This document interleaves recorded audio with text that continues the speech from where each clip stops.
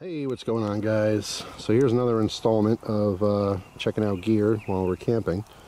So I have a fire going, right? Now it seems kind of stupid because we have a grill set. This is actually one from a BATTLBOX that I absolutely love, but it's right behind a grill grate. So the idea with these fire pits, if you don't go camping or haven't seen these before, is that you build your fire, you let it burn down, you push all your coals underneath the grate. It's adjustable for height, you know, so you can kind of control the heat a little bit.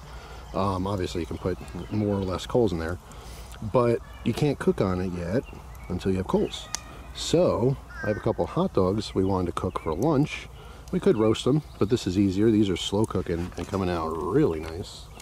So that's how we utilize this grate system. There's also just a pole that goes out so you can hang a pot or something if you want. It's adjustable up and down.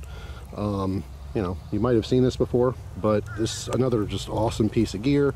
And it's coming in handy, even though there's a grate. I like to cook our lunch.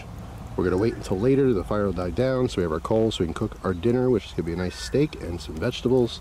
So the gear always comes in handy. I brought this knowing that there was a grate. Anyway, that's all. Just wanted to mention that. These things are absolutely awesome, super versatile. Obviously way better if you're just like hiking and wanna cook something over a fire.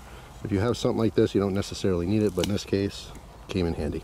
So that's it. Hope you guys have a wonderful day. See you tomorrow with a brand new video. Take care.